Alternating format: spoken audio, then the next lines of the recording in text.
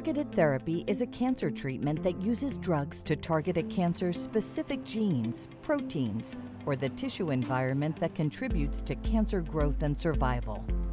These genes and proteins are found in cancer cells or in cells related to cancer growth, like blood vessel cells. Researchers are learning that specific changes take place in certain cancers, so they are developing drugs that target those changes to fight the cancer.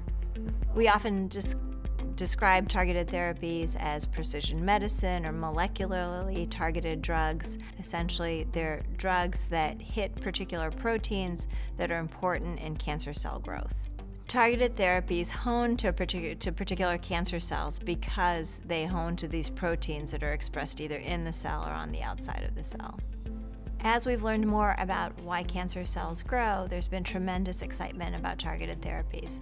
So often we'll find that there are particular genetic aberrations in a cancer cell that cause it to proliferate.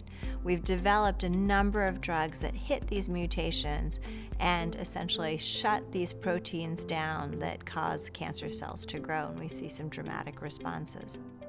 Doctors can use targeted therapy along with chemotherapy and other treatments.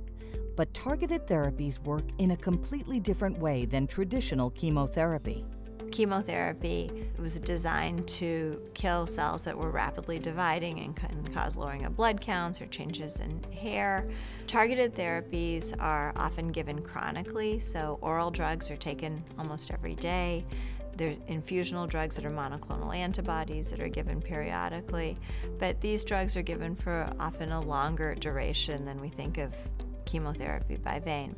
Just as the treatment differs from traditional chemotherapy, the side effects of targeted therapy are different as well. If you are prescribed targeted therapy for cancer treatment, be sure to talk with your oncologist about what side effects, also called toxicities, you can expect and when. Generally, targeted therapies are well tolerated by patients. They are associated with long benefits and good chronic use, but it needs to be personalized for each patient. It's about the appropriate dose, about managing these mild but chronic toxicities, and about understanding when resistance may develop. They can be cumulative. Patients can develop sort of low-grade toxicity over months, and that's very different than the chemotherapy-associated fatigue that many patients have either experienced or have seen friends and family experience, meaning significant fatigue because of low blood counts for a few days before they rebound. Our hope with targeted therapies is that these are chronic medications, and patients can be on them for months or even years. And so side effects can be subtle but build up, and so even low-grade toxicities need to be reported to your healthcare team to assess whether or not the dosing is appropriate or whether or not you need treatment breaks or other supportive medications. Targeted therapy is very personalized according to the specifics of the type of disease. And targeted therapy is not yet an option for every type of cancer. It's important that you have a conversation with your oncologist about whether targeted therapy is an available treatment option for you. Often we'll have information just based on the initial diagnosis and protein staining of the cancer, whether or not a targeted therapy makes sense. But often it takes another layer of testing, and that's the genetic testing to see whether or not a particular cancer harbors those mutations that would make targeted therapy very appropriate.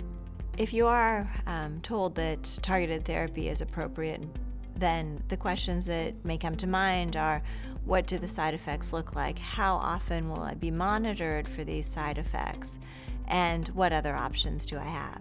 Targeted therapies have shown success in a number of different types of cancers, and researchers are continuing to develop more targeted drugs as they learn more about specific changes in different types of cancer cells.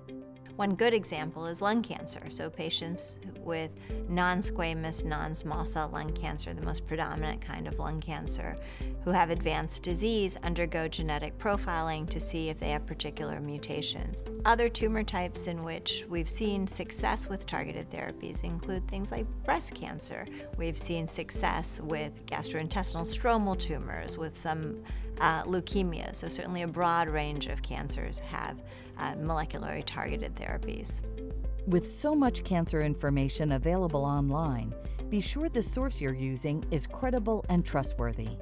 Targeted therapies are certainly a mainstay of cancer treatment in this modern era of precision medicine. You can find out more about targeted therapies, potential side effects, and what researchers are focusing on in the future at ASCO's Cancer.Net.